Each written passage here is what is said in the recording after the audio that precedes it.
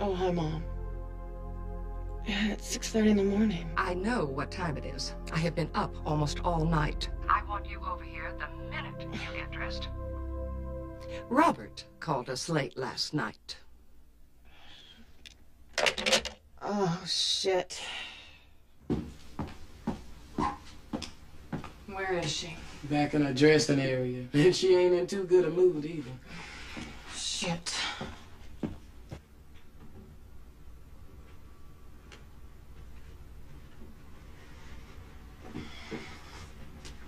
Where's Dad?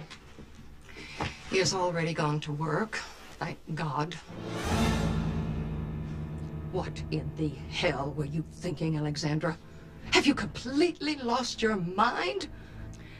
Just what exactly made you cross that line? I mean, what was it? Were you bored with Robert? Did you just want to experiment?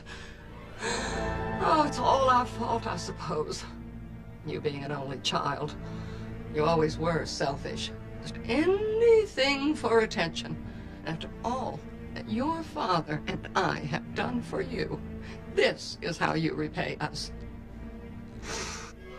You know that what you are doing is a sin. It is against the Bible. Did you know that the entire town is talking about you and that trash Grace Miller this morning?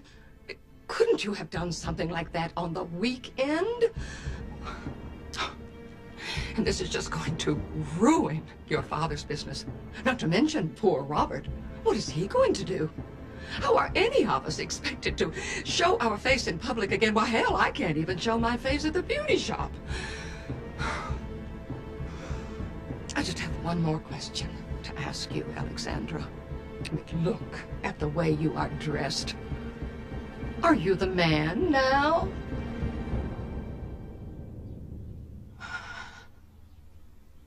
Darling, you can't expect Lily to understand what this is all about. She's in shock. I know, but she doesn't have to be so mean. You know, it's a bit of a shock to me realizing I'm not quite the person I thought I was either.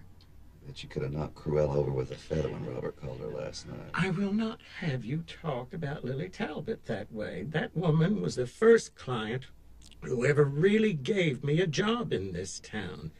Give her some time, dear. She'll come around eventually. Even my mom had trouble with it at first, Alex.